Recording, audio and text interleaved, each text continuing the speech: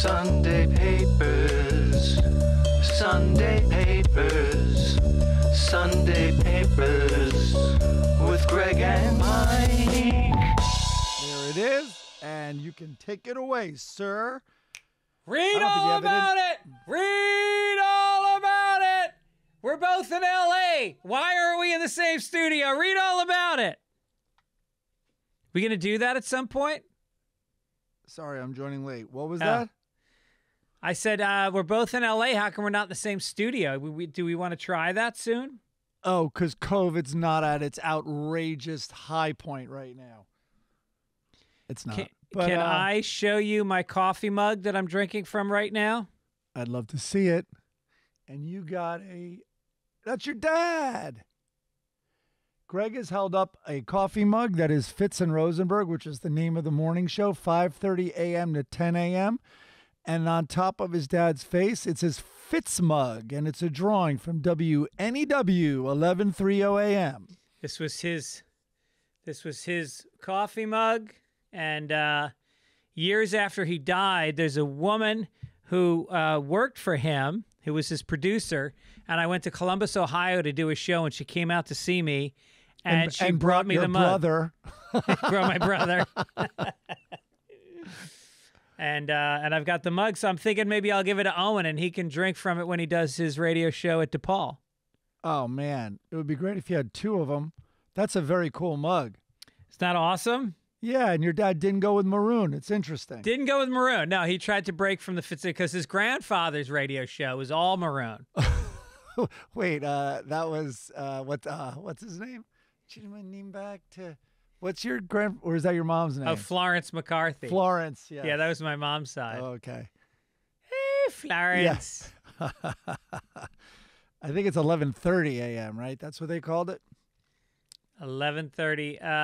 Yeah, WNEW. I mean, when he was on WNEW, it was the #1 station on AM, and AM gigantic. was way bigger than FM back then. And then we watched AM kind of fade into the background over like our, teenage years.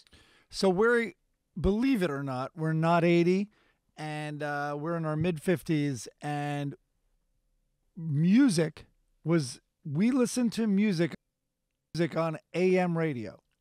Yeah. Zeppelin, everybody. Back, when actually Zeppelin was current.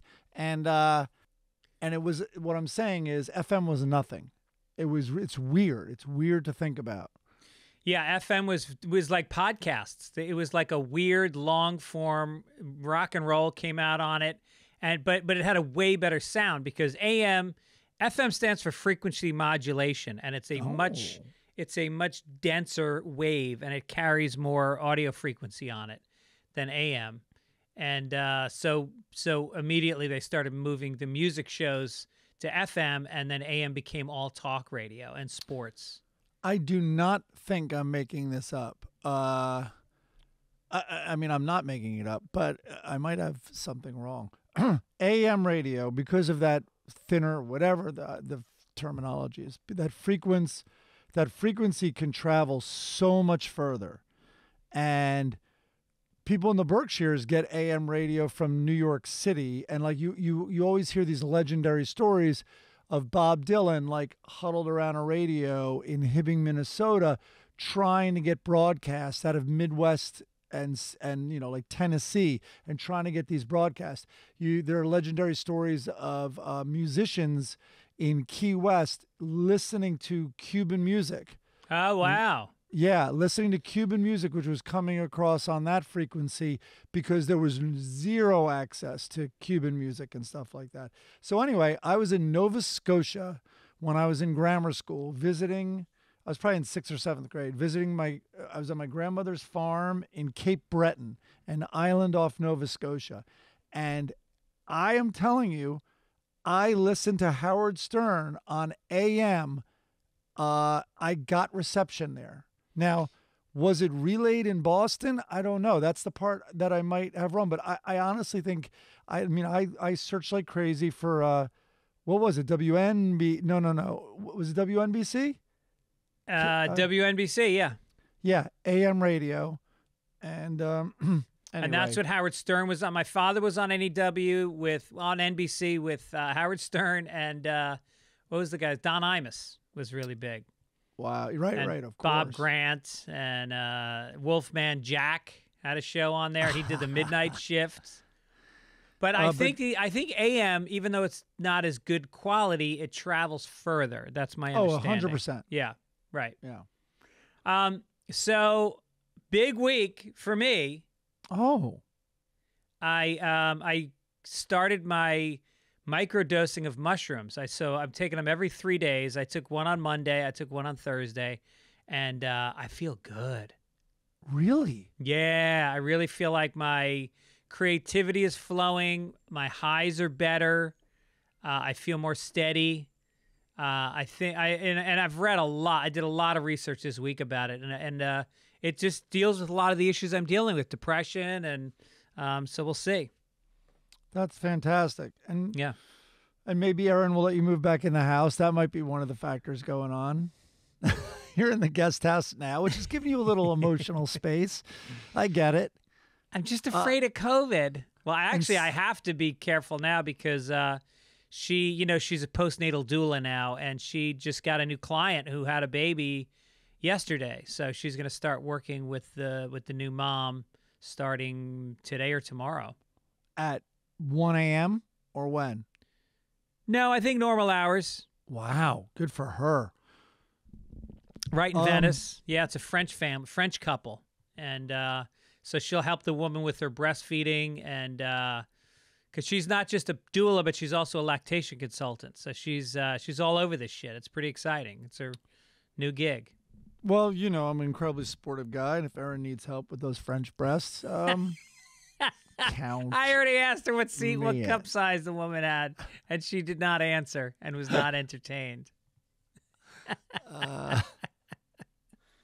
All right. Well, good luck with that filthy, unvaccinated French family. Right. That's what I do when I'm rejected. I immediately turn on them. All right. Well, good for you. Now, why is it every 3 days? Because you don't want to build up too much tolerance to the psilocybin. Oh, wow. Because if you take them every day, you build up tolerance very quickly. And so if you take it, like, let's say Monday, I think you said that. Tuesday, and Wednesday, how are you feeling? Still feel it. Still feel it. Well, you don't feel like, I don't feel buzzed from it. I wouldn't say that. There's the lightest of buzzes, but it's more of just like an awareness and a presence that you have. I found myself doing shows this week, and I was like kind of riffing better, and I was a little calmer on stage. Man, yeah. This could be your answer. Oh my God, I hope so. I'm so tired of being depressed. I'm sick of it.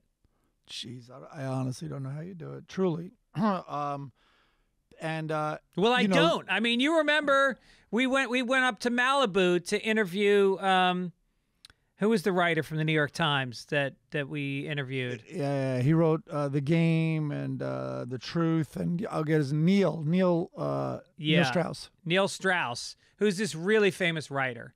And we went up to interview him, and he had done a piece on me in the New York Times in 1996, I think, when I was hosting a game show on MTV, and I had a development deal for a sitcom, and I had just done Letterman for the first time, and it was this amazing 2-page spread. And then he said to me, when we interviewed him, he goes, "How come you didn't make it big?" He's like, "What happened? Do you remember that?" Yes. And I thought about it a lot since then, obviously, because it was kind of a gut punch. It was really like, first of all, I said, I own a fucking house in Venice. I have had a very good career. He's like, yeah, but I really thought you were going to make it big. And the truth is, I've struggled with depression my whole life. And every time I get some momentum going, I crash out and I disappear and I don't follow through. And it's been my life. My career has been a series of great starts and no follow through. And it's because of the depression. Well, I feel honored meeting you here at the bottom. This is it. On this podcast. No, well, here's the thing. If I may, I wish you had told me this. I like Neil Strauss a lot. And he and I spoke after that. Like he wanted not for long, but 2 phone calls probably about a project that he was thinking about. So, and I loved his book, The Game, which was the book that followed, The Truth. It followed The Game. The Game was about pickup artists, all about how to get laid. And The Truth opening page is him going to sex rehab. And then he questions monogamy. I recommend it to anyone. It's fantastic. But he has an ego. You can see it on his Instagram. And I think it's a little bit of an inflated sense of, he's an experiential writer. And for the New York Times. So when he talks about like doomsdayers, he immerses himself. When he talks about pickup artists, he immerses himself.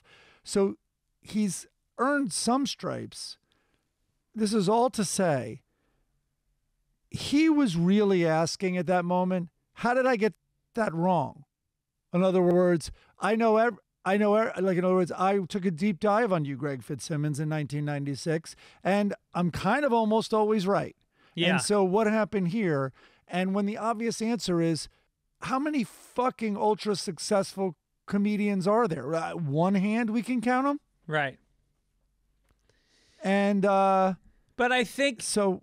It is a weird thing, and I think it was good that I thought about it because I think everybody feels frustrated at where they're at, and I'm not that much. The truth is, you aren't. I'm happy to be in the middle. I really am. I really appreciate that. I'm sorry this podcast is all about me, but this mushrooms is making me think about this stuff. No, I think this is interesting. I mean, I think being in the middle is something. Oh, did we start the podcast? Holy shit. All right, I'm going to clap in 3. I think that, being able to, live a very comfortable life and take care of my kids and all that stuff, while also not getting accosted on the street and not being constantly hit up. I just think about how many emails and texts Bill Burr gets every day from people that want something from him. And then you question your friendships because you don't know if people really like you because of you or because of what you represent. Fame is such a fucking commodity in this town. And having, and I've had moments of it. I've had, when I have a project going on, I feel the difference. I see when people start coming out of the woodwork and asking, even if it's just to hang out, you question it. It's weird. And I live in a neighborhood where I'm not surrounded by people like that. I'm surrounded by very normal, grounded people, mostly writers. And I've managed to have a healthy, successful life. But then when Neil asked me that, it did make me stop and say, I have had a lot of steps up to the plate. And none of the big ones have gone. And why is that? And I really have to say, just give yourself a break. You just were born with a fucking a kill switch that just goes off sometimes, and you just shut down, and there's nothing you can do about it except mushrooms. I'm not buying all of that. I don't want to invalidate you, but I really did bury the lead. Interesting context here. We went up to his house. He had his little baby, and he had his wife, right? And he wrote about them in that book, The Truth. And it's the love of his life. He was doing everything to change his behavior, his mindset, so he could settle down with this woman who was the love of his life. He asked you that question when we're up in Malibu. And you don't measure success by your career. In fact, it's not even your first thought. You have this amazing family, and you are incredibly present. Your fucking kids are your best friends, yet also a dad to them in the right way where you can't be their friend. And Neil Strauss got divorced a few months later.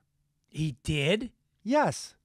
Wow. And so here's a guy asking because... I hate that cheers me up. Well, no, but what I'm saying is this, and I'm not even really trying to burn Strauss on this. What I'm saying is his brain is very much calibrated on success is measured by your career. And so that predisposes him to have that view and to ask that question. When I also want to get back to the handful of comedians that we do know, whatever, I've always said this too, like at whatever age you learn that your heroes have fucking problems, it's like Bob Dylan was more of a probably in some ways spent more time with me than he did his own kids. You know what I mean? Like Bruce Spring, whoever's on your list, they are spending so much time on you, the fan, touring, writing, their craft, everything that gets to you from their creative process. They're very seldom in their home, and for sure not a hero in their home. Right, right. No, it's true. And I do think about that stuff. And it is one of the first things I look at when I meet, you meet like a Ben Stiller or somebody who does 3 movies a year.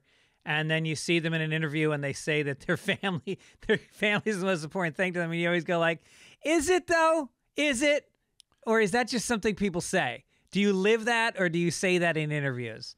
Yeah, go ahead. Sorry. And it is true. Like I cherish my friendships, including yours, and my relationship to my wife. As you know, it's like we don't have big fucking fights. I was just thinking about that yesterday. Like we had a little conflict, and it resolves within a few minutes usually. And I think she's the greatest woman I've ever met, and I feel that's what drives me. And my day-to-day life is You're like, good. I got it. French woman's tits. I got it. All right, I know. I'm going to back off. You're right. You're right, honey. But, honey, you should take photos at work for your website. I think it would help show off what you do. How's the latching? Do you videotape it? Now, when you videotape it, do her feet get in the shot? Oh, no. You're not into French women feet. Let's not kid ourselves. And also, a feather in your cap, if I may, is you have, and this is self-serving to say this because we share so many, you have the greatest and largest group of friends, and not really not one stand-up or real, like entertainment, someone who loves entertainment in the mix. Like even Matt Malloy, he's like, oh shit, I got this show. Like he just wants to enjoy life. Like we are all like-minded like that. Like there are real boundaries between our careers and what's most important. Right. And Dennis Gibbons keeps us really grounded and not taking work seriously at all. If Yes. No. So, so anyway, we'll see how I'm the glad mushrooms about go. these mushrooms, dude. Yeah. And shit, man, I wish you had told me about that question and how much it made you think about things. Because, there was a lot to, I think, contextualizing it, understanding who's asking that question, and helps, I think, a lot. Yeah. Yeah. And then also, to look at, you're saying you stepped up to the plate a lot, and this is the last thing we'll say about it, or the last thing I'll say. You said you stepped up to the plate a lot, and you've had these really big projects, but I've never known you to be like, I'm fucking all in. I've even had writers who were so rattled. This is just a writer on a sitcom, keep in mind. They got a hotel, like the week they were out on script, when they had 2 young kids and a wife because the sleep wasn't good in the house. Right. And it's like, we would never, no matter how big the step up to the plate is, we would never even think of doing that. Right. So anyway. Yeah. All right. So Good let's podcast. get it. Goodbye, everybody. Goodbye. Thanks for sitting in on my therapy session. I feel a lot better. Where are you off to? You're flying off to Oregon today? Bend, Oregon, which I hear nothing but unbelievable things about. My niece, the great Caroline, is at Eugene as Gibbons screams at her every time he sees her, Sco Ducks. And so my sister, my dad, and Sophie, whose birthday it was this week, which don't tell her. I never forget it because Bob Dylan's is 2 days before it. And so they're up in Eugene. They're driving to Bend. Olivia and I are flying to Bend today at like 3 something. That's got to be a connecting flight. No. Really? Direct Nice. to an airport called Redmond in Oregon. Very nice. I know. I'm surprised too, actually. This is the perfect time of the year for that. It is. Although, oh my God, I looked at the weather this week, because the girls were like, bring a raincoat. There's rain in the forecast. Bend, I guess, where we're going, which is something river, is at around 5,000 feet or whatever. And there are ski mountains and all that right around it. And it's going in the 30s on 2 of the nights I'm there. No shit. Yeah, which I love, but thank God I found that out. Damn. Yeah. Well, that sounds awesome. And you're all staying in a house? All staying, yeah. We rented this house, which is in the, like, kind of resort. It's not really a resort. These are homes where people live, but it's like a Palm Springs, those homes, on a golf course type thing. And how many days you staying? Happy Memorial Day weekend, everybody. Oh yeah, it's Sunday, Memorial Day. Wow, summer. Happy summer, everyone. It's Happy my summer. official start of summer. So we're there till, we come back Monday. Nice. Yeah. Okay. Trying to see what other notes I had here. Oh, this is kind of a little, not really that funny, but so I was thinking of like maybe a big mirror here, like Sophie's moved back in her room or whatever. So I'm like, all right, what's easiest? I go on Craigslist and I go on like Facebook Marketplace, it's called. Anyway, one of the mirrors, the description was gently used mirror. I never stared at myself. I glanced. I'm like, you would just walk by it and like you would never stand still in front of it? Or are you really good looking? Is that what you mean? Yeah, this thing never had to contort an ugly person in it. Yeah. I'm like, because I'm going to put some city miles on it. I'm going to tell you right now. There's going to be razor blade marks on it. Yeah. Right, exactly. Wow. Wait till you see how hard used this mirror is going to be. That's awesome. Yeah. I just got an email literally 2 minutes ago saying Segura Mushrooms are poisonous. Segura wants me to moderate he's got a book coming out and he's doing a big theater in Santa Monica and he wants me to be the moderator, just me and him. Dude. That's pretty cool. That's very cool. Yeah. And, you can ask him all about his private jets and his $600,000 cars. I want to know the answers. Oh, I'm gonna shit all over him. This is gonna. That's all I'm gonna do. Oh, that's fantastic, man. Yeah, that'll be fun. So I got to read the book, or as Zach said when I asked him to write the foreword on my book, he goes, "I can't wait to have somebody read this to me." I know it's not a sponsor today, but Audible, I downloaded Marilyn Rice Cub has a book. Oh, that's right. Fame-ish. Yeah. So I'm going to listen to that. She's one of my favorites. Why don't I listen to it also, and then we'll have her call in on Sunday Papers? Should we do that? Of course. Okay. Yeah. That'll be good. She's incredibly edgy, very, very different and alternative, although she's gotten less alternative, or people have caught up to her. I don't know what it is, but, she's doing her stand-up. There's no way she could have done like an improv in a city in the Midwest. Like it was so like it was the comedians were dying laughing in the back of the room. This is back in the aughts. Yeah, in the 90s. This is back, yeah, even in the late 90s. Yeah. And, I just was amazed by her. No, her stand-up now, she's in the Comedy Store, in the trenches, following fucking Joey Diaz and whoever else, and she holds her own. She's a good stand-up. Yeah. No, she's great. And she's on the road, like really doing all the same clubs I'm doing. It's crazy. Yep. No, it's awesome. This week's logo, very nice. Very cool one. That's a very cool one. If you want to check out this guy's artwork, it's at Ryan Star Design, 2 R's. And today's song is from Les Conley, which I found out is a man. I think we had misidentified Les Conley as a woman, or wondered whether or not it was a woman. I would have assumed that was, like Les Moonves. I don't know. I would have assumed. Well, it is a man, and he is a homosexual. I also assume that. No, I have no idea. He could be. Les is lesbian.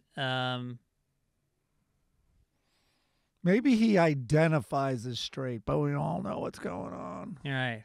All right. Corrections from last week. All right. Ryan McDaniel said, nurse here, Give fentanyl all the time. A standard dose is 25 to 100 micrograms, so you were right in the first place that 2 milligrams is lethal. 0.2 grams is 2,000 micrograms. So love you guys. And then he writes, Everett House. That's the nude spa in Portland, Oregon that a friend of mine went to and then sent me and I went to. I told you about that, right? That's hysterical. Yes. Yeah. That's great. It's one of those things where I go like, you ever have something in your life and you remember that you did it and then you go, I fucking did that? Yeah. I went into a nude spa and got naked and walked around. What? Every week I have that I did that thought about the previous week's podcast. Tubal Kane said, Gibbons opening the show, the pandemic is not over. More people are getting infected and they're all vaccinated. A little later, more than 15 minutes about bad man Eric Clapton, who is against venues that have vaccine mandates. Got it that you got to try and fill a few hours, but Clapton doesn't seem such a bad man in context. Oh, my God, Tubal, if that's your real name. You're conflating so many things here. Vaccines work. I mean, is that the debate? Vaccines have lessened the hospitalizations and deaths. That's not entering your thing? These two can't coexist. I mean, I'm impressed with the thinking, and he's a good listener. I'll give you that. But you got a few we're not going to debate if vaccines are effective, okay? We're just not. And have they slowed the spread? Would it be worse? I happen to think yes. You don't think yes. that. We know that. That's not a thought. That's not an opinion. That's facts. Right. Getting COVID now is a drag. I would have been the biggest fucking dick in the world if I said that 2 years ago. And I would have been a liar, and I would have been invalidating everybody who had relatives dying. And now it's a drag. And not everyone dies. I get it. But my mom was out of chemo, and I was terrified about it. And the vaccines now have made it so I can see her more and whatever. Okay, we're good. Clapton's a dick. All right, his other and thing also awesome. That can coexist. Yeah, he does seem like a dick. And for all the appreciation of Updike literary prose, in The Natural, the book as opposed to the movie, Roy Hobbs struck out, took the payoff through the game. I don't think that is based on Ted Williams. No, wow. That's all right. So listen, Tubal's a great listener, and I want to give him credit for that. Thank you for writing in, and thank you for listening. That's actually extraordinary about The Natural book. I had no idea. It was Bernard Malamud wrote that. So, Bad News Bears, is one of my favorite movies of all time. And holds up despite the generous use of the N-word. So they got Billy Bob Thornton, I think. I never saw the new one. But I heard, and I'm like, well, that's a great sign out of the gate because I love him. And also his brand is like, this isn't going to be fluffy and bullshit, hopefully. And I heard that it was a throwdown over Hollywood saying they have to win at the end. Oh, really? Yes. So listeners can write in. Anyone who's seen the new one, that's what I heard. Did they win at the end? At the end? Huh? Did they win at the end? That's my understanding, but I don't really know. And that misses such a beautiful part of the first movie. One of the most beautiful parts of the first movie. Yeah. The original. Right. Anyway. I got a show tonight. If you guys hear this on Sunday, the 27th of May, I'll be at the Irvine Improv. Coming up in a couple weeks, I will be in Bakersfield, California, at a place called The Well on June 11th. Let's get to it. Let's get to the front page. Extra! Extra! Read all about it! Extra! You got I don't a paper? got paper. You got paper. You're in an office. There we go. Oh, I love it. There's a little memo that says your Wi-Fi stinks and it's going to be down today. It's my it's the comic pay breakdown. At the end of when I do a club for the weekend, it tells me how many tickets I sold and at how much.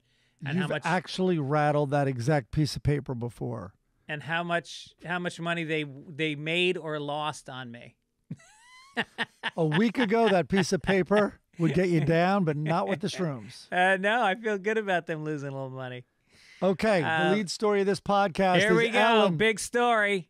Ellen DeGeneres ends her pioneering talk show Under Cloud. Oh. So there was lots of articles about this and about how her legacy has really been tainted. And Oh my God, did you read the LA Times piece? No, was it? Oh was it my tough? God. It was written from the perspective of a gay person and how she was such a hero and how she completely squandered it and disappointed all gay people by the way she really didn't deal with it. And, you know, hanging out with George Bush and forgiving Kevin Hart on her show about his saying he was going to beat his son if he was gay. And there was just a bunch of moments where I think she got that one right, but okay. I do also. I think the guy apologized in the past. They wanted him to fucking trot out and dance and apologize again. And he went, fuck you. I already did it. He actually did say sorry this day. He's like, listen, I said sorry. I am sorry, but I'm not going to fucking, go through everything. But he actually, it wasn't like he dug in and says, you're not owed another apology. He's just like, it's just not going to be I'm not going to be vilified on a mass scale. Yeah. So there's tons of articles about it. And, but what was interesting to me, and we should do this more often. So one of the things I clicked by accident, because I'll avoid Yahoo like no one's business. I don't even understand what type of person goes to Yahoo. So the article was in Yahoo, and the comment section at the time I read it had 290 comments. And here were some of them. Randy99020 said, I was never a daytime talk show fan, and not because I worked during the day. I never watched a single episode. The same could be said for Oprah and her show. So I'm like, all right, well, thanks for the comment. Yeah. Then Stormy 8's like, if you watch this daytime BS, you need a hobby. Really, Stormy 8, who clicks on an article about daytime and spends the time going to the comment section? And had to create an identity. She had to log in. Shane KO says, I worked. Who has time to watch TV? 3 question marks. Shane, you do. You do. You are in the Yahoo comment section on a story that you have no interest in. Yeah. Goldbull says, Yahoo, you're becoming really annoying with your, quote, waiting to post your comment nonsense. I left Facebook and didn't look back for similar reasons. Don't think, and many others won't stop patronizing your antique site. Delay posting that. Wow. Dragon Lady. That was from Dragon Lady. No, that was Goldbull. Dragon Lady's the next one. But Goldbull, like getting into it. Poor Yahoo, the comment section. They're going to have to look into this. They're delaying her things. Dragon Lady, bunch of numbers, says, even retired, all caps, I do not watch daytime TV. I barely watch TV at all. There is so much more to do rather than waste time watching TV, says Dragon Lady, who is writing a comment in the TV section of Yahoo.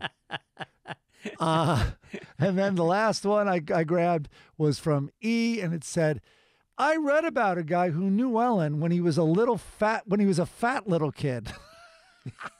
Ellen worked at his mom's business. He said she was just mean, just a mean person. I believed him. Finally, a good comment to end it all about the fat little kid. Oh, good. So we know that it wasn't like fame that made her mean. It was just, she's just a mean person. Yeah, she sees a fat little kid and she's not gonna be nice. No matter by the what. way, the show ended. We're taping this on Friday. The last episode was yesterday, which means ding, ding, ding, fireworks. We are out of our non-disclosure agreement. Right, we can maybe. now talk about having worked on the show. Yeah, maybe, by the way. I think they're perpetuity. Who the hell knows? No, No, this is like the because we could ruin, like if she didn't already ruin her legacy, we could ruin it, and that hurts the market potential for reruns and syndication and all that stuff. I just got a fat check from Ellen the other day, residuals. No, you did not. I did get a big fat check. Wow. Yeah. That's crazy. I feel like a freed slave. This is like the day the slaves were freed. You ever hear? Yeah, I mean, I think it's exactly that, Greg. Have you ever heard Neil Brennan's bit about the day the slaves are freed? No. And the plantation owner comes out on the front porch and he's like, okay, listen up, guys. Hope there's no hard feelings. Big announcement.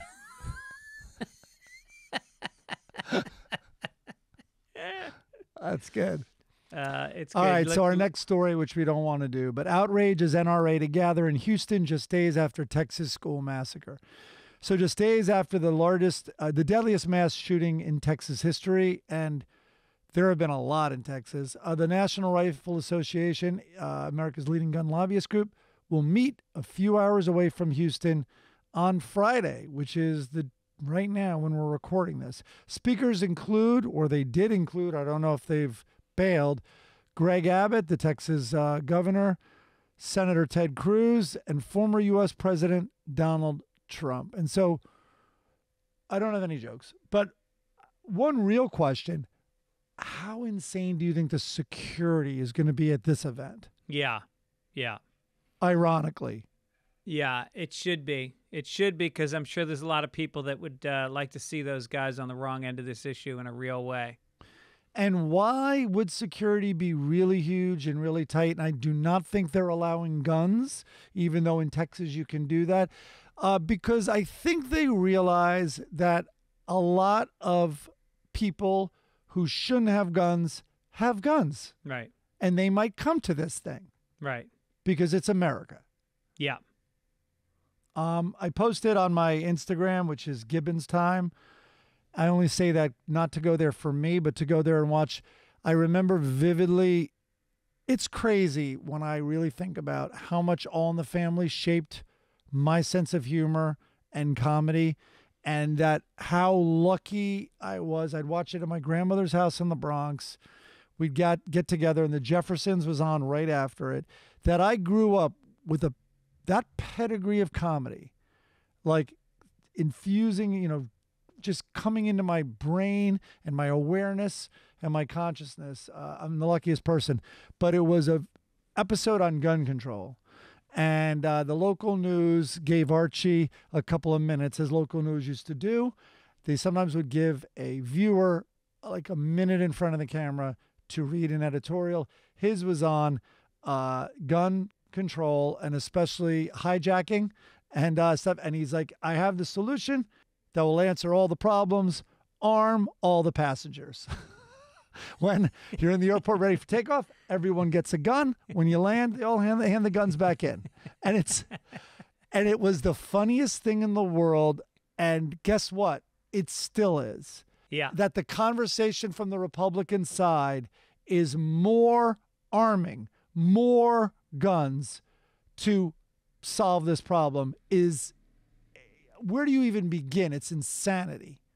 Well, first of all, let's just do a very simple math equation. How many people have committed atrocities with guns, and how many atrocities have been stopped by a citizen carrying a gun? I think let that math problem be the solution. Yeah, the whole thing. And, everyone seems to be posting the right stuff. But Beto O'Rourke, man, he's admirably angry. And how about Steve Kerr? That Steve Kerr thing was fantastic. Man, he fucking nailed it. He's like, how do we have 90% of the population wants background checks, and your elected leaders don't have the backbone to not take money from the NRA so they can get reelected to represent you? It doesn't make any fucking sense. And most of Texas, same thing. Like even there, most of them want the rules in place that Abbott is rejecting. Right. Anyway, let's not get hung up on this. No, we don't have to get hung up on it. But I think one effective way to be like, like Beto could be like, listen, Texans aren't this stupid, which I don't believe, but they're not this stupid. Here's the good news. Most of us want these rules. Like, that's a giant thing for Texas to scream, I think. And now we can leave the subject. All right, let's go to New York. Tough gun laws, love it. Let's talk about the gun situation in New York. It's the end of an era. New York City removed its last public payphone on Monday. The boxy enclosures were once an iconic symbol across the city, but the rise of cell phones made the booths obsolete. The effort to replace public telephones with Link New York City kiosks, which offer services such as free phone calls, Wi-Fi, and device charging. There are nearly 2,000 kiosks around the city, according to a map from... I went to the map showing where they are. They're fucking everywhere. Wow. That's white. Oh. Yeah. When you go to East New York, not a fucking Linksy in sight. But, I mean, I can't believe they're gone. They're such an iconic part of New York. And I mean, how am I going to reach my mechanic if the wheel on my horse and buggy breaks? How am I going to reach out to him? You know, to disconnect it, they had to wait online behind 20 drug dealers who were using the phone. Right. Old school dudes. Yeah. How is Superman going to jack off in a charging station? That's what I want to know. All right. More. Wait, I'm just going to tell a dumb story. Do you have any other funny Well, material? I mean... And they also said the fire boxes are gone. Remember the fire boxes? You pull the lever and they're like all gone. So I guess deaf people aren't flammable anymore. Why would they remove the fire boxes? I don't know. I guess they just figure we all have cell phones now, but deaf people don't have cell phones. Just a short, not too funny story about like what happens with our generation is we look back. How did we do shit without cell phones? I know. It's like we would meet. We'd go out. I mean, we partied hard in New York in the 90s. And it would be like, we had to coordinate. And it's like, well, hey, I can't join you guys. I got a gig at the Improv, says you. And it's like, all right, yeah, we'll be at this bar. But then like we move bars and there is zero way to communicate that with your friends. Right. And so what we did was, and I think I've told this story before, I would call in from a payphone. I would call into my voicemail at HBO, and I would change my outgoing message. And I would say, we're at the Raccoon Lodge now. We moved to the Raccoon Lodge. It's like 10:20. There you go. And then all of us, people would call in and hear that update. And that's how we did it. But also, do you remember when you would call from school? You'd be at a payphone. You had no money. You needed like your parents to pick you up. And this happened. This was done at least twice a week in my house. I'd be after basketball practice or something, get on a payphone. Yes, a collect call from Michael and live operator. Call my mom. My mom's like, hello. It's like, yes, you have it. And I'd be like, pick me up at school. And I would just yell it. For some reason, they didn't have the ability to mute me. And I would yell, pick me up at school, and then hang up. That's hilarious. Yeah. I remember once we were going to Brooklyn, like way the fuck out in Brooklyn. And it was like it was one of the centennial. I remember it was one of the big fireworks celebrations. It was the 4th of July. And we had come down, Tarrytown's about a half hour from the city on a train. And we were drinking. Before we got on the train, we were drinking on the train, and then we got on the subway to go to Brooklyn, and my fucking bladder was so full that I was bent over. I literally finally said to these guys, hey, we got to get off the train. I got to take a piss or my fucking... And they were like, fuck you, man. And I was like, you assholes. And so I just got off the train by Prospect Park in Brooklyn. And I didn't know my way around Brooklyn. I'd never been to Brooklyn. So I got off the train and I went and I pissed. I got up on the street and I pissed behind a tree. And then I got back on the train and I was so fucking drunk, I couldn't remember the stop they were getting off at. But I got on and I just guessed. And then I got off and I couldn't find them and I was running around and I was petrified. It was a fucking bad neighborhood and I'm running around and then I couldn't find them. And so I just got back on the train and I went all the way back to Tarrytown by myself. That's terrible. Wouldn't have happened with cell phones. Yeah, also that I've told the story before where I found Dan Brickner north of Sydney, Australia, because I asked the bartender. That's right. That's But, like, right. I fly to Australia. Dan's family has no idea where he is, and they had a postcard 2 weeks earlier from Manly, Australia. But everyone, like, if you're young and listening to this podcast, which I don't know if young people do, but it's like, that's what we were up against. Like, so I flew, and I had a big backup plan, which was I was just going to drive up to the Great Barrier Reef, which I did not realize how far it was at the time. But anyway, yeah, because you had to use paper maps, and it was crazy.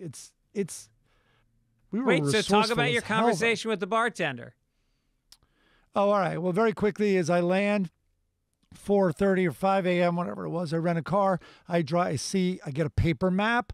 I drive up to Manly, Australia, which is basically a suburb, beautiful beach town outside of Sydney, north of Sydney. I go there. I pull the car up to some parking spot, and I go to sleep. And then I wake up, and now it's still early, though. It's probably 10 or something. And I go to this, like, 3rd Street promenade that we have here. And it's like an outdoor kind of mall, but it's basically an alcohol mall. It's bar. And I'm like, holy shit.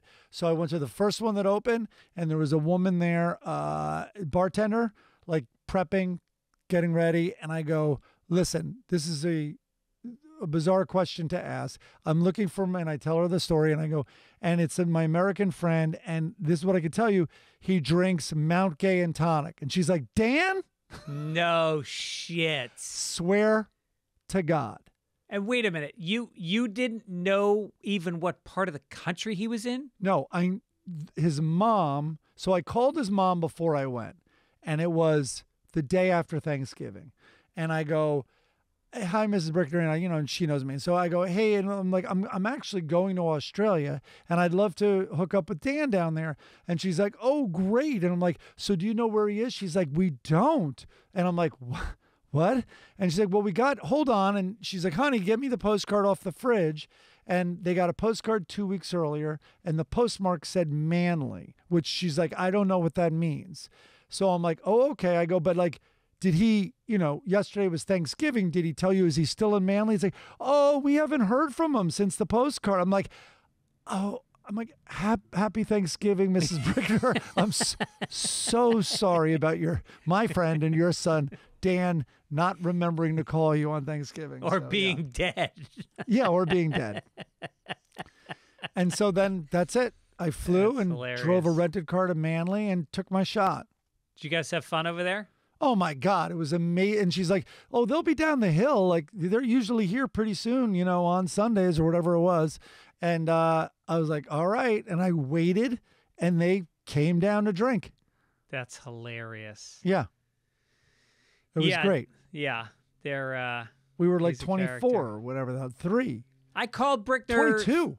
I just called Brickner 3 days ago just to say hi. Hadn't talked to him in a while. Checking in. And we start talking, and his phone cuts off after about, 9 minutes. No call back. What the fuck is that? I like that move. I think it's a shit move. Remember some comedian talked about, he's like, the key to hanging up on someone is you have to hang up while you're talking. Right. And I was like, note to self.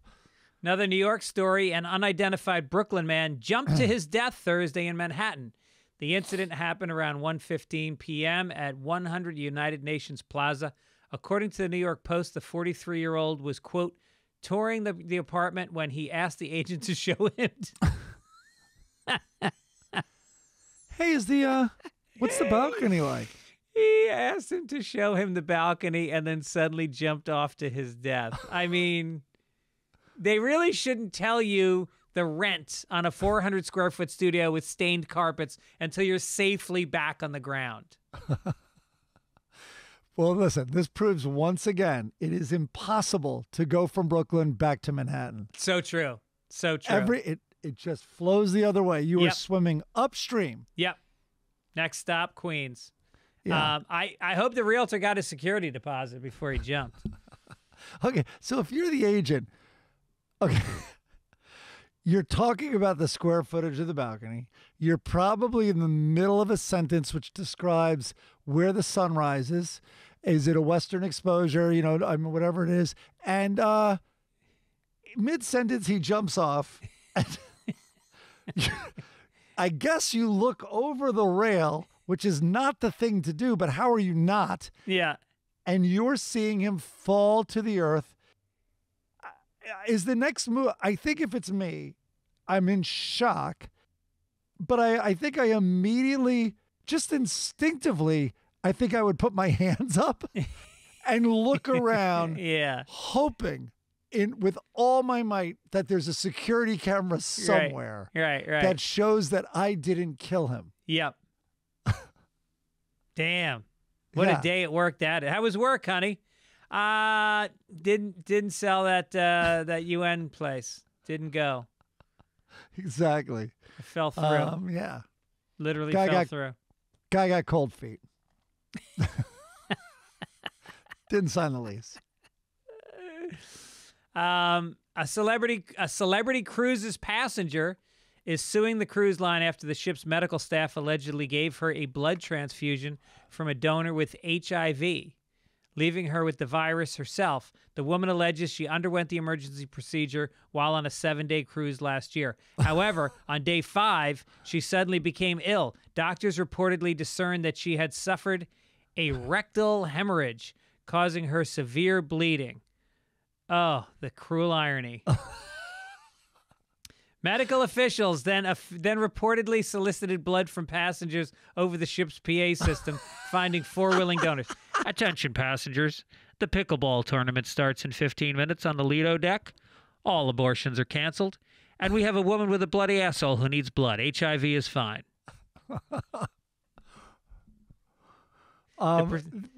This is actually the luckiest passenger on that cruise. Everyone else now has a debilitating stomach virus that will not go away.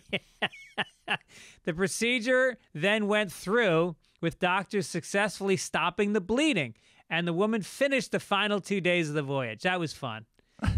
Sometime later, however, the woman said she tested positive for HIV, and she's adamant it's because of the transfusion.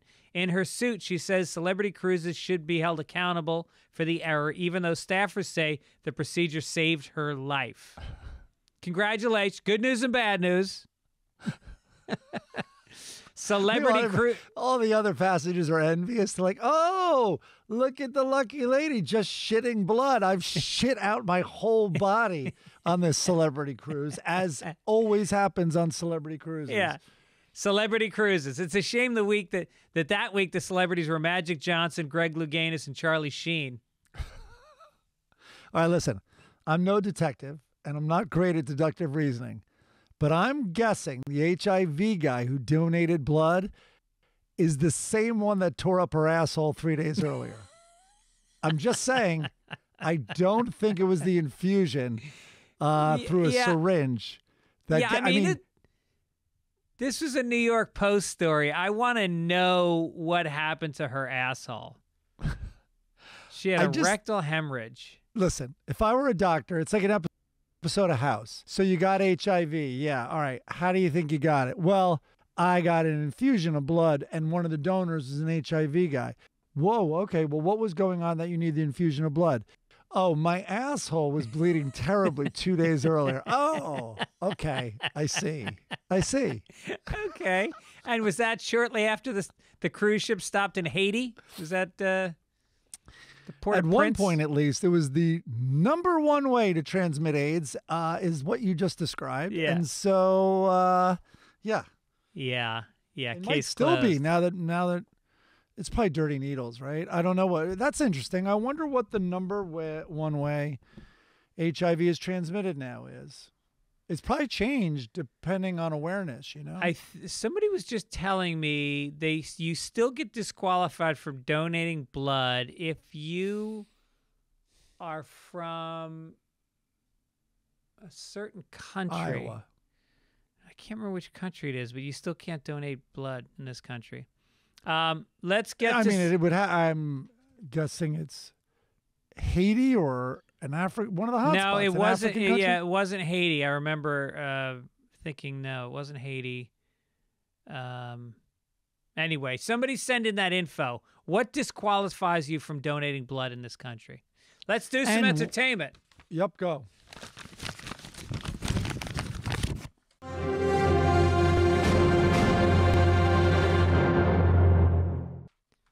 All right, you want to start? Did I write that first line or did you? You did. You did. All right. The line in all caps just says, finished Ozark, fuck you, Ozark. I think you wrote that last week, and we didn't get to it. Spoilers. Wait, you finished it, right? I did finish it, but I told our listeners to watch and finish it this week, so I don't feel bad about spoiling anything. Well, you can skip ahead. Yeah. Skip ahead. All right, well, let's not spoil it, but I will say this. It felt like a final season the entire season, which I don't mean as a good thing. It felt like they were trying to blow it out. They were trying to go big. I like a final season that's like a regular season. It's just better. All right, wait, no. Listeners, cover your ears if it's spoiled. I'm going to say something in 3 seconds. I get it. I get the writing. They chose evil. They really chose evil. And maybe it's a neat little package that everything this family touched. I wonder if you could look. I think everything they touched was ruined. Anything that came in their orbit was ruined. So they doubled down on that with the ending. All right, there. Yeah. We'll talk more about it next week. Right. The George Carlin documentary, have you seen it? Not yet. All right, I so should let's wait download a that week. before my plane. All right, let's talk about that next week. It's You really, saw it and you liked it? It's amazing. It's as good as the Shandling documentary. I think it's better than the Shandling documentary because I think he's a more compelling figure than Shandling was. Shandling, I get a little tired of the neurotic thing. Yeah. George Carlin was a fucking beast. He was a beast. Dude, his thing on gun control, like any of these issues today, you can go back. Like someone posted a clip of his on gun control. Yeah, what'd he It's say? amazing. He's great. We just finished the most recent season of Atlanta. Have you seen that? The season is, that's what I was waiting for. You can binge the whole thing now? Yeah. It's one of my favorite shows, and I read this. You're gonna read this, right?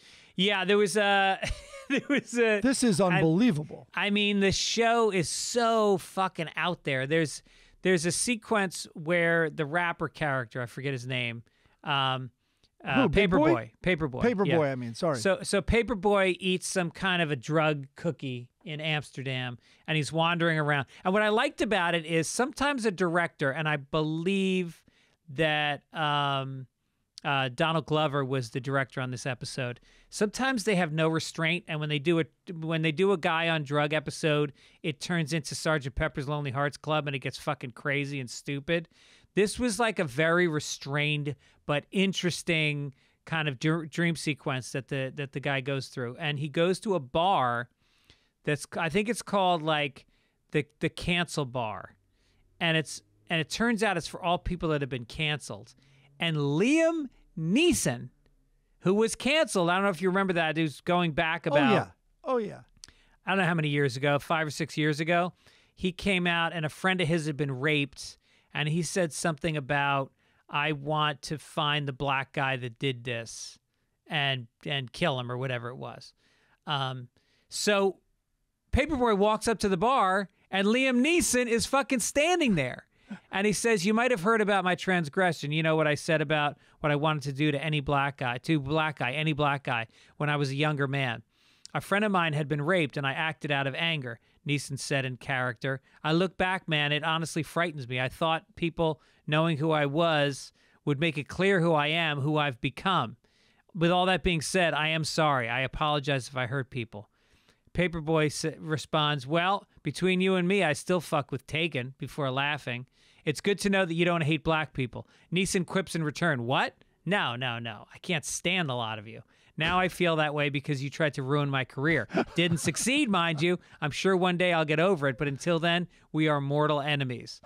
Paperboy says back, but didn't you learn that you shouldn't say shit like that?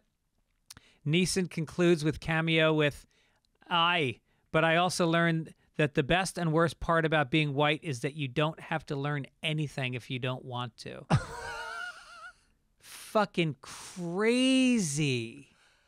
I mean, this is a guy that gets paid $20 million a movie. He is a very bankable commodity that is he has handlers that try to control every word out of his mouth, and then somehow he goes on a show and does this. That is fucking ballsy. I love it. And he might have timed it right. You know, we're saying, you know, that we think the pendulum has peaked on the woke stuff and is starting to come back down, even in our woke community and our woke profession. So the timing might be right, where this is a fucking joke, and maybe people will see it for what it is, which was not happening the last 3 years. Yeah, right. And he's sending himself up while also kind of not shying away from going to the bad thing he did. I think it's perfect. Right. It seems like a Gervais. Remember the show Extras? Yeah. You know, like it seems very like that, where they have to get a brave celebrity who's going to play a version of themselves, which is terrible. Yes. Ben Stiller on Extras was amazing. I just watched Kate Winslet. Oh, yeah. And, you know, so she's dressed as a nun in a Nazi movie, and she's talking about how to win an Oscar, which is you have to play a handicapped person. I think that's the word she used. And she lists who's won for playing a challenged person in an Oscar. But she's talking about how to win an Oscar while being in this Nazi movie that was in Extras. 3 years later, she won an Oscar for being in a Nazi movie. That's right. Yeah. Fuck. You want to talk about the Nicolas Cage movie? So listen, it's not great, but I'm being literal. I loved it. I just want to, I don't want to blow expectations. Because aren't people freaking out about how great it is? They might be a bit but because I heard that, I was expecting something like really, really great. But it just reminded me how much I like him. And before this podcast, we didn't have a good connection. And so you had to shut down, and we had to wait 3 minutes. And I saw I was going to talk about this movie. There's a YouTube clip, and it's called, the title on the clip is called Nicolas Cage Losing His Shit. And it's a montage of Nicolas Cage losing his shit. But the real name of the clip, though, is Nicolas Cage Freak Out, which is hyphenated montage. It is so fucking funny. But in this movie, it's in the trailer. He does a thing because there's a young Nick Cage. I'm not giving anything away, really. There's a young Nick Cage that yells at old Nick Cage sometimes. But anyway, though, he's like, "You're Nicolas!" And he screams it forever. And instead of going, "Nicholas," and instead of going like Cage, he goes, "Nicholas." And when he gets to the end of his breath on Nicholas, he's like, "Whoa, whoa, whoa, Cage." And it fucking destroyed me. And it was even like it's so good. Like during credits, just as an end note, like you heard that audio play again. And I was all about it. It's so now. Wait, the funny. Hollywood royalty of Nicolas Cage is it Coppola? Yeah, Francis Ford Coppola, and then obviously Sofia Coppola. But then there's others. There's Talia others. In the Shire. family. Oh, right. I believe. Yeah. I didn't look any of this up, but he's a Coppola. Yeah. Wow. Partly, at least, and we're all partly something, and so. Yeah, that's the royalty, but maybe it started with Valley Girl. I probably don't have that right. But they, whatever. I'm not going to talk about the movie anymore. But, I'm just sitting there and Is it worth seeing in a theater? There's very big shots, and it takes place in a gorgeous town in Mallorca. At least that's what they said, and I think it is Mallorca. So it's beautiful and everything, and there is action and all that stuff. Maybe. What else are you going to see in a theater right now? Well, Tom Cruise. Oh, okay. Top Gun. Right. You know, they're saying about him he's the last movie star, like bankable, you know? What about Liam Neeson? I don't know. Black people aren't going to... No, I have no idea. No, Liam Neeson's not the Memorial Day blockbuster. Sure he is. Oh, okay. Bruce Maybe. Willis was. Not Oh, anymore. boy. No. But Tom Cruise is like, I mean, it's like gold dust, you know? Like it's a lock usually. Anyway. Yeah. I don't know. What does Chris think? Chris, who are some other bankable movie stars? The Rock? Oh, God. Sadly, that's true. I don't know if The Rock is. A lot of his can come and go. The Rock, to me, Rock is the acting equivalent of Kiss. Interesting. I kind of like that. But we like Kiss. But we like Kiss. No, we don't. Oh, really? Oh, okay. Sorry. I hate Kiss. Catchy tunes. At least 4 of them. Name 4. Oh, Detroit Rock City. I mean, Beth is not what I'm referring to. And trust me, they come on the radio and I sing along with them. You know I can't name shit. But yeah. All right, what's this? FX? I want to wait. What's the biggest one? The sing along. I want to rock and roll all night and party every day. Come on, man. I know that one. Wanna rockin'? I can't sing Yeah, it. We're I gonna know be that one. fucking It's- canceled on YouTube It's because terrible. my pitch is so perfect. The device that they use will catch me. Oh, right. We'll get flagged for the episode. Right. What's this? FX Pistol based on Steve Jones' book? Tuesday on Hulu? What? Oh my God. It reminds me how much I fucking love some of punk music. You know, Clash, my favorite band, but you had Steve Jones on your podcast. I did. You forwarded me illegally his memoir, and this is based on that memoir.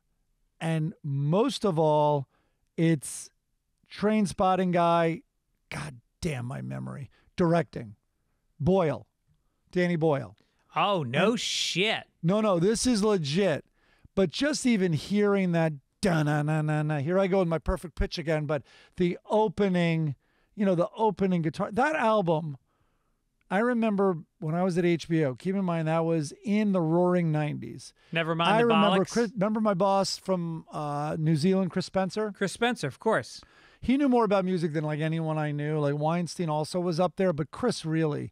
And Chris was like, there is something about that album like no other I have.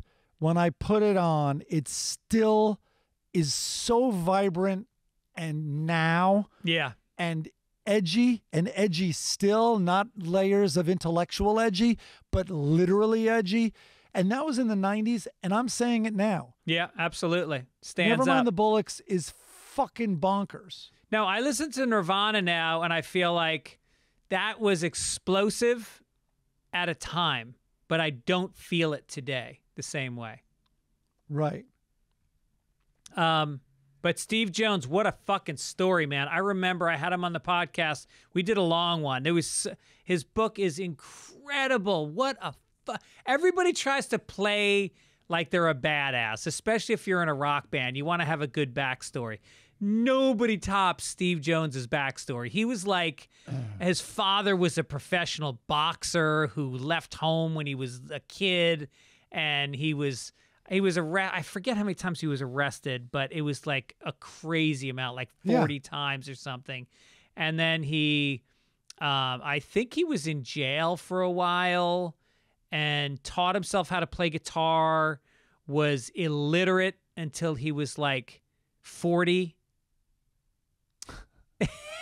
He's a DJ here in LA. Yes, on a he's radio got station. Jonesy's He is Jukebox. So fucking funny. Yeah. And Jonesy's you can Jukebox. get it online too, yeah, obviously. It's like old FM radio. It's a guy that knows a lot about music, and he brings in great guests, and he plays amazing music, and he's incredibly open-minded. Like, I'm surprised with some of the stuff he plays. Unbelievable. Yeah. Loves huge glam. range of stuff. You know, you'd think this punk guy would reject all that, and God, real affinity for Bowie, you know, kind of an expert on it. And right. no, he's great. And all of a sudden the Smiths, but anyway, he is so great. And there's a famous, look up the clip because I'm going to absolutely slaughter this story. But they were on this like almost like this Mike Douglas type, almost like a Johnny Carson of Britain, and they were on a show there, and Susie from Susie and the Banshees, I think maybe, was with them, but some good-looking woman or attractive woman, in the punk scene was on the couch with them, and he the host said something and it was like a little smarmy, and Steve Jones, who I think was fucked up, was like, "You dirty fucker," and said fucker. This is British TV in the 70s, like, "You dirty," and the guy goes, "What?" And like try to he's like, and he just goes, "You dirty fucker," Yeah. and maybe called him a pervert, but go find the clip. It's for sure and I on YouTube. think the guy kind of challenged him to curse. Like I think he said something like, "Oh, what are you gonna curse on here? Are you gonna?" And he fucking did it. He's like, "Oh, if you're gonna challenge me, I'm gonna do it." But also like the direct sticking up to a guy who's like thinly veiled creepiness, but he's such a household show and name with his tie and coat. Yeah. And Jones just cut right through it. Yeah, I love it. That's great. Do we want to do this next story or should we skip it? Which story? Yeah, Kevin Spacey, pervert, convicted. Corden did tell me, James Corden told me about, and it was in England. He's like, he became, I think, the Vic Theater, maybe? Yeah, the creative director. Right. And it was this is all allegedly, non-stop auditions. And Corden was, a theater guy, and goes, everyone in town was like, would have to get a drink and be like, "Have you had your audition for Spacey yet?" And it was like, they were like survivors. Wow. So He's he like, has been. He goes, "I'm not going to work there." I said no.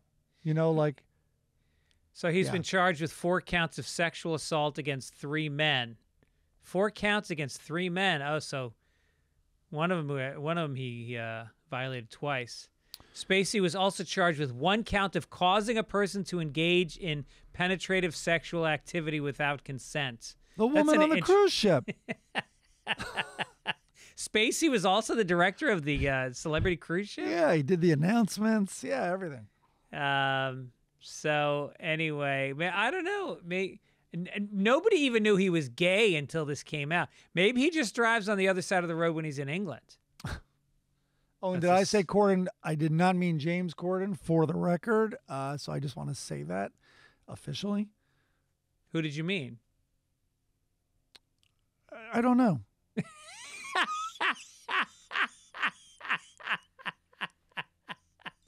This is a bit of ass covering right now.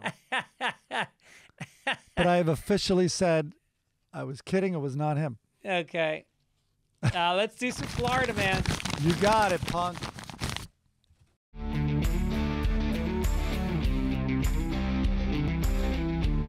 Florida. Okay. This is perfect. I didn't even have to write anything for this. I rearranged the story a little, so it's a story. Florida man totals tractor trailer during delivery to Publix shopping center. This is a true story. Michael Calvo, 51, of Cape Coral, was making a delivery in the back of the shopping center when his truck tore an awning off the building and hit an unoccupied pickup truck, pushing it about 200 feet. Both vehicles were totaled. When an officer approached Calvo following the crash, Calvo stated that he thought he was being pranked by a television show and did not immediately come out of the 53-foot tractor. Police say Calvo's erratic behavior caused a commotion in the shopping center, with many employees and customers showing up to see what was happening. After a few minutes, the officer was able to remove Calvo from the truck and asked if he had fallen asleep, been drinking, or is experiencing a medical emergency. The officer said Calvo responded by saying, quote, "I was smoking my meth pipe."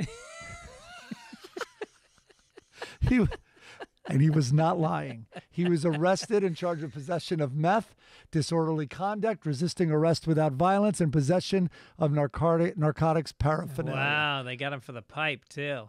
So this is why we like Florida man stories. They come with punchlines. They don't seem to be aware that there's laws anymore because they're in Florida. Or I love this guy's honesty. Yeah. Not even I'm on meth. I was smoking, which is what's worse than being meth when you're driving a truck is actively smoking meth while you're driving a truck.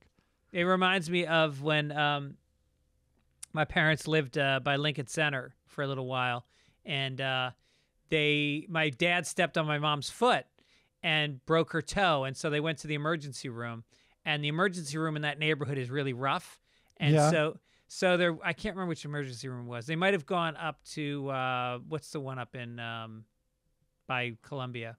Anyway, Columbia Press. Yeah, Columbia Press. So they're waiting to go in, and they're online behind a guy, and they said he had on a raccoon skin jacket and hat, and he had a lot of bling, and the lady goes, okay, what are your symptoms? They're checking him in, and he goes, well, I got a fever, and I'm sweating, and I'm shaking. And she goes, any other symptoms? And he goes, yeah, I got a bullet in my hand.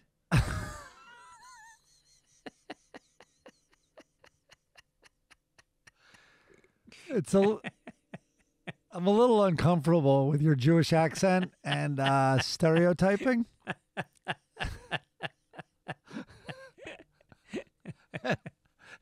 Last and far from least, I have a bullet in my hand. Let's go international. If we must.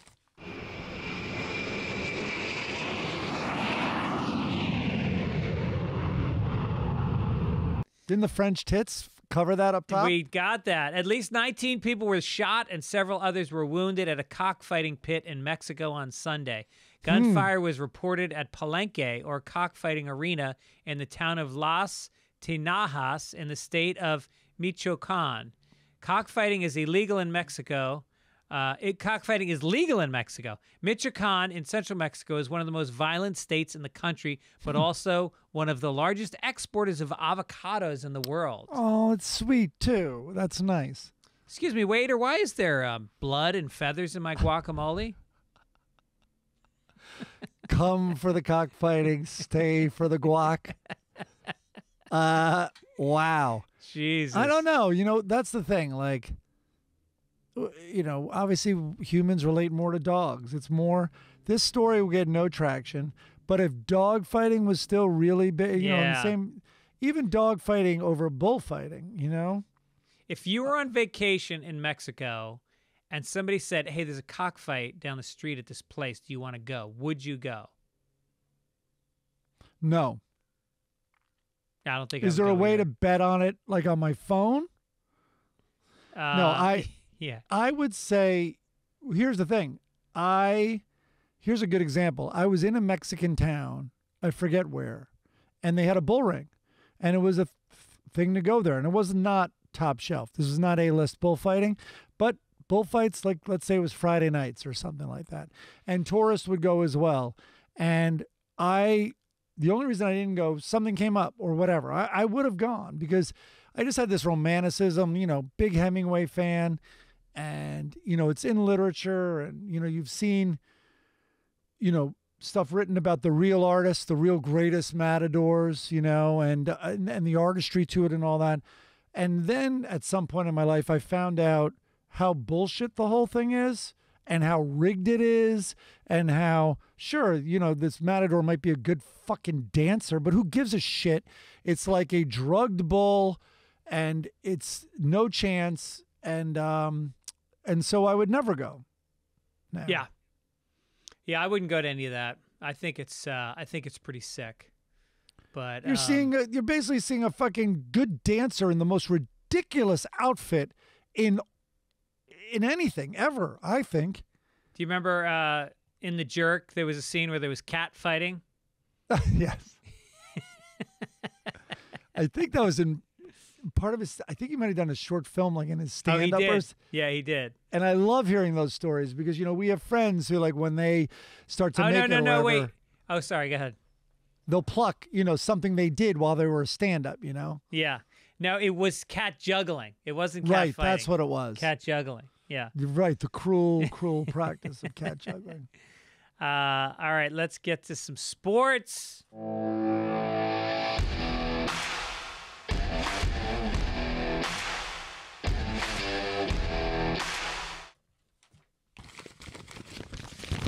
All right. I got nothing on this story, but it's nice. Colin Kaepernick trained with the Las Vegas Raiders this week, signaling a potential comeback to the NFL. The 34-year-old who drew controversy for kneeling during the national anthem, protesting racial injustice, has not been involved in an NFL game in more than 5 years. In 2017, he opted out of his 49ers contract, became a free agent. No NFL team signed him. In October 2017, he won his grievance case against the NFL, alleging that teams were colluding to deny him a job. Raiders owner Mark Davis said he would welcome Kaepernick with open arms, provided the team's coaches and general managers were on board. I mean, I think this is great. Okay. All right, guys. Good workout. Let's do some deep lunges. Except you, Kaepernick. You just keep doing some jumping jacks. All right, guys. Great workout. Form a circle. Take a knee. Kaepernick, here's a stool. Yeah, exactly. Yeah, I mean, God, I hope he makes it. I can't believe he won that case. I can't believe these fuckers weren't able to cover their trail, you know? I know. I think it's there was hard another to prove guy. that. It's very hard to prove that. Yes, I know. But I think they intercepted an email that was like a smoking gun. That they put it, that's what I mean. Like, why wouldn't these fucking gentlemen white agreements be on the phone? Yeah, crazy. So it's so great that there was a paper trail. Nobody should be fired for taking a knee. Well, Boy Scout masters and priests. Those are the only ones that should be fired for taking. Those are 2 knees. And they never are. Just Kaepernick. Yeah. Let's get to science and technology.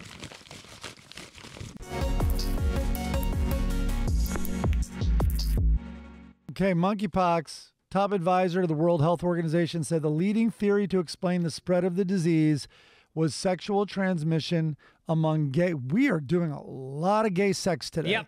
Among gay and bisex and bisexual men at 2 raves held in Spain and Belgium. The singling out has sparked fears that gay and bisexual men, who appear to account for the majority of Europe's monkeypox cases so far, are once again in danger of being stigmatized as carriers of an exotic and frightening disease, just as they were during the AIDS crisis. Yeah. So I think I know the latest person who's come down with monkeypox. Who's that? That woman on the cruise who got her ass torn up. Oh, yes. Let's not forget about her. I'm going to reference her till we hang up this podcast today. So this was at a rave. It must have been a hell of a rave. I'm picturing a chimpanzee with a glow stick sucking on a pacifier. More than a glow stick. Bad news for gay men. Good news for Bob Geldof. He's going to have another live He's aid? gonna have another live aid, live monkey. Monkey aid.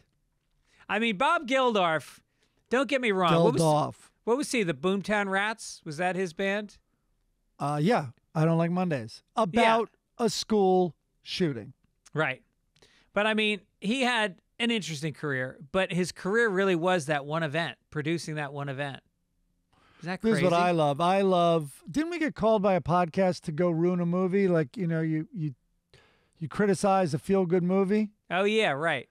So mine would be, you know, I have a lot, obviously, because as the listeners have said, I'm dead inside with Coda being Death Will Hunting and everything. But the Queen movie, I so enjoy tearing apart. Which and the Queen Geldof movie? thing in that was he said fuck you to Queen because Queen went down and played Sun City in violation of everybody's agreement to boycott because of apartheid. Right. Queen went, took the money, and they were not broken up at all. And then they called Live Aid like, what the fuck are you thinking? Like, we're Queen, we're going to play. And he's like, you know, I think philosophically and politically we're on different pages, and this wouldn't be the festival for you.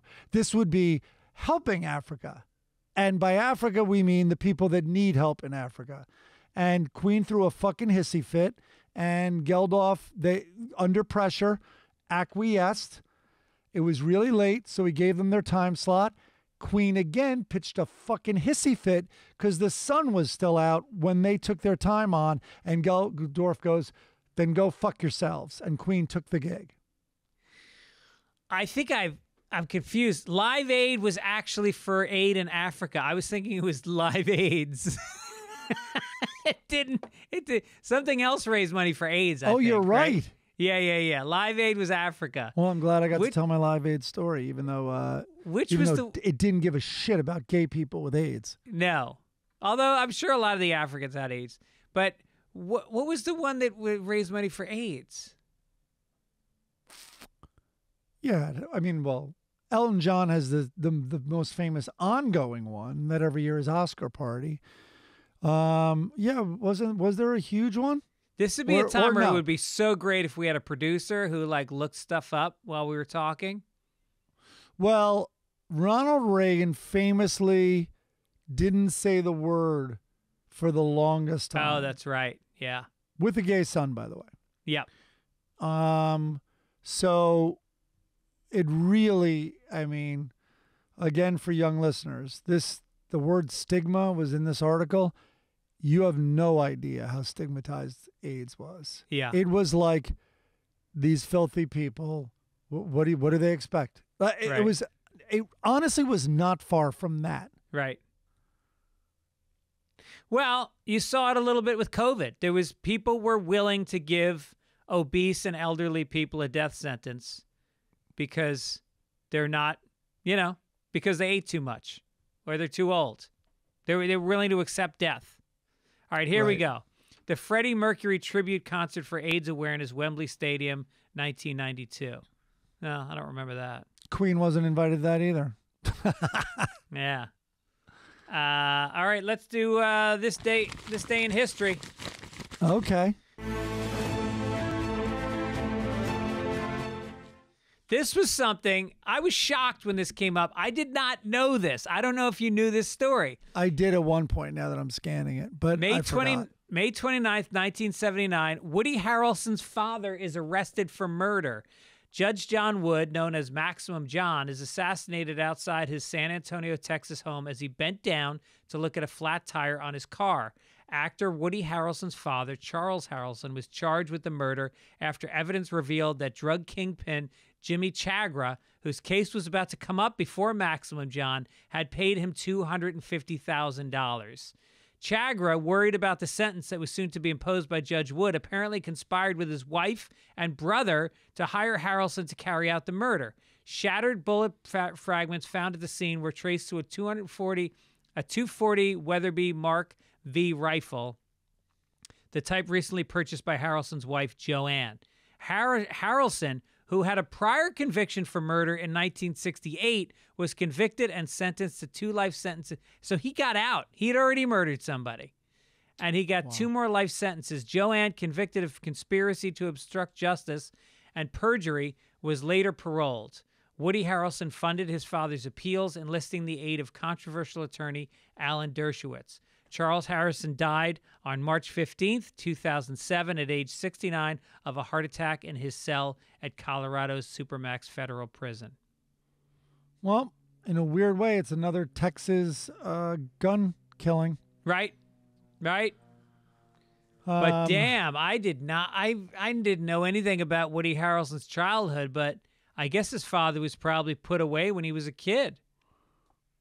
Oh yeah, for sure. Wow, that's a deep cut on this day in history. I'll say that. Yeah, I went deep. So, all right, Woody. All right, let's do some letters from the editor. His dad in prison watching his son on Cheers. Right. Hey, Norm. And then him going, hey, Woody. Jen McGowan said, you can give plasma for money. It's twice a week, and it's about $100 a week if you go twice. If it's very safe, they test for the donors for everything. You have a medical exam, and they check your blood and vitals every time you donate. Not on Celebrity Cruises. No, they don't. With the woman who got her ass tore up. How was the cruise? I didn't like the chairs. Chairs were a little uncomfortable. The toilet paper was very rough. Yep. JB says, hey, gentlemen, went to the beach The Beach Life Show and J-Rad was indeed rad. Jazzy punk, rock dead. Good recommendation. Thanks. Looked for you there, but there were too many white dad dudes there to see if you were in attendance. Got the VIPs, took a friend, lost her right before Steve Miller, and while dancing had one of those Penthouse Forum letters experiences. Oy, and I thought I was too old for this. While dancing? That's disgusting. Jesus. So, yeah, weren't we supposed to go to that J-Rad thing? What happened? Yeah, I couldn't go. It was a Sunday. I forget why I couldn't go, but yeah. Yeah. There is a couple good shows coming up at the Hollywood Bowl. I think Smashing Pumpkins with Jane's Addiction opening for them should be good. That's this summer. Smashing Pumpkins they're incredible. Yeah. And that's all, folks. Obituary. This is a sad one. Ray Liotta, the actor who broke out in the 1990 Martin Scorsese film Goodfellas after starring in Field of Dreams. I had forgotten about that. I thought it was the other way around. That's interesting. Okay. He was 67. He died in his sleep in the Dominican Republic where he was shooting the film Dangerous Waters. Leaves behind a daughter, Carson. Not Karen, Carson. He was engaged to be married to J.C. Natola. He'd had a big resurgence. Recent turns included The Many Saints of Newark. He was fucking great in that. The Many Saints of Newark. Marriage Story. I shouldn't say yep. I heard that. Marriage Story, for which he shared the 2020 Indie Spirit Award for its ensemble, and No Sudden Move. He finished the Elizabeth Banks-directed Cocaine Bear, which was due to star in the working title film The Substance Opposite Demi Moore and Margaret Qualley. Won its primetime Emmy from ER in 2005. Anyway, he won a lot of stuff, but I mean, obviously, he's always going to be remembered for Goodfellas. I mean, you just talk about a great film that was brought to an entirely different level by the perfect casting of the lead. And he's the first guy that called out, Karen! Karen! Yeah, that's right. He started Karen. There's one scene when she flushes the drugs down the toilet. He won't stop saying Karen, and I'm wondering if it was scripted that way. Yeah. He's like, Karen, what did you do? And then it would be like this. It's like, Karen, what the fuck? Like Karen was in like almost every line. It was hysterical. Yeah. Now the way that movie built, I mean, when you get to the sequence where the helicopter is following him around while he's running errands, he just is. He must have actually done coke. There's no way he pulled off that manic energy without actually doing cocaine during when the filming doctor of in the hospital is like, hey, we should check you out too. He's just there to pick up his brother. Yes, totally believable. Yeah. You're looking at him like no doctor would look at you normally. That's how bad you look. Yeah. Sweating, the sunken eyes, the rings around the eyes. And boy, did he play that. What a tense scene. Oh, my God. That's one of the best scenes in film history. Yeah. With the Rolling Stones song that was playing while he was... Dun, dun, dun, dun, dun, dun, dun, dun. Isn't it that? Oh, I can't do it. I'm pitch perfect again. Isn't it? It's not Monkey Man. It's... yeah, I think it's Monkey Man. Can You Hear Me Knocking, maybe? I don't know. No, I think it might be Monkey Man. I think you're right. Let's see if Chris looks it up. But you know, the amazing thing about the way he played that role is it started with him as a boy, as this sort of like fly on the wall in this gangster world. And he never lost that innocence. He never lost that voyeurism about the world he was living in. Even when he was the tough guy, even when he was, beating Karen's ex-boyfriend with a gun or whatever, like he carried so many layers during that role. It was amazing. No, incredible. I'm gonna watch Goodfellas again. I think that's on everybody's mind. You know who was a fan? Oh, it was Monkey Man. All right. I think I watch it. I watch it once a year for the last however many years it's been out. It's one of those great movies that when it's on, and there's a special quality to some of these movies. You could, even if it's halfway through, you just start watching. And sometimes you don't even know it's halfway through because it jumps around a little bit. Like it'll be like, now this guy, and it'll jump back and give the story. Annie Hall, this, there's a bunch of them. Raising Arizona. Tarantino, Pulp Fiction. Yeah. You know, like you just can come where in the and you're scenes just stand on their own. Yeah. So good. We also want to, in the obituary section, we're going to read the names of the victims in Robb Elementary. This is so fucked up. I mean, I'm not adding anything to the conversation by saying I heard about a school shooting, right? And I pictured again like the one that happened, was it in Michigan, I believe, you know, where their star guy like got killed, the football player, because he did run at the shooter, you know? Right. And like, so that's what I had in mind, and it's soul crushing and all that.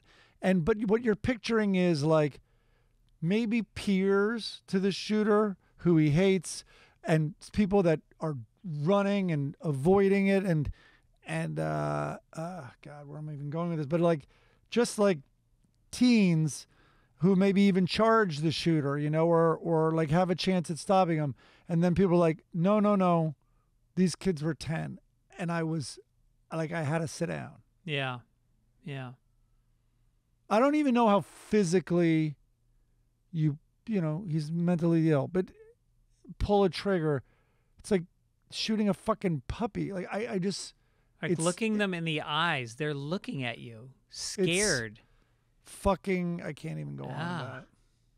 Yeah. Navia Bravo, Jacqueline Cazares, McKenna Lee Elrod, Jose Flores Jr., Ilana Ellie Garcia, Irma Garcia, Uzia Garcia, Amiria Garza, Xavier Lopez, Jace Carmelo Luvenas, Tess Marie Mata, Miranda Mathis, Eva Morales, Alethea Marie Ramirez, Annabelle Guadalupe Rodriguez, Mayte Rodriguez, Alexandria Lexi Rubio, Layla Salazar, Jayla Silguero, Ileana Cruz Torres, and Rogelio Torres. What? All 10 and 11 years old. Except Eva Morales, 44. She was a 4th grade teacher who had been teaching for 17 years. And Irma Garcia, 46, 4th grade teacher, taught at Robb Elementary School for 23 years and was a mother of 4. And then I don't know, one of those teachers, the husband came to see her at the school, and then went home and sat down with the family and had a heart attack and died at the table. Did you hear about that? Yeah, it was maybe like 2 days, whenever it was. He did die of a heart attack. And people were like, oh, you know, I've had to go to Facebook for this dumb project I'm doing, whatever, looking at animal clips, but I never go there. But of course, people are like, he died of a broken heart. He died of a... Well, maybe he died of fucking rage. Yeah. Which you could say is the same thing, but it's not as kind of quaint and nice a story. Yeah. It's fucking tragic. So, anyway. I think we should just go out on that. I don't know if we should do the funnies. No. I can't, yeah. I think we should. Also, here's a good subject changer. I'm like running as late for this flight as you usually do for every flight. That's what's happening right now. All right. Well, another reason to go out. Why don't you sit there and stew in what you just did to everybody and enjoy the nice effect of mushrooms just leaving your body. Why don't you do that, Gregory, and think about what you've done. Oh, what have I done? On a comedy podcast. No, yeah. I'm glad you did it. No. We should do that. It's very easy to dehumanize this, and it's statistics, and it's yet another school. No, these are kids, people. Yeah. I mean, what an age. 10 years old, 4th grade. Oh, the innocence lost. All right, you didn't have to go back there again. All right. I much prefer anger over sadness. How long have you known me? All right. Thank you, Midcoast Media, for doing a great job. And Mike, we'll see you next week. Maybe. Yeah, we have to talk about next week. Okay. because I'll be out of town. What are you doing next week? I'm around. Bakersfield isn't until the 11th, right? Yeah. Okay, so we'll talk about next week. Maybe it's one we skip, or we can do it midweek, maybe. Okay. All right. All Love right, you, then. Greg. Love you. I'm glad Bye. you have. I do though, and I'm glad you have this this potential for the shrooms to work. That would be, if that's your answer, man. That's the greatest thing ever. Wouldn't that be nice? I know. Well, hopefully it's something that, I mean, the pharmaceutical industry is really scared. They are trying to shut this down because there's so many people that might be able to go off of antidepressants by using mushrooms, which we understand better, which is organic and has a history. So we'll see. Okay. We'll see you next week. Way to end it on yourself when there was that tragedy in Texas. I know, so right? Good job. Yeah. Take it, Ish. Take it, Ish. Sunday papers, Sunday papers, Sunday papers with Greg and Mike.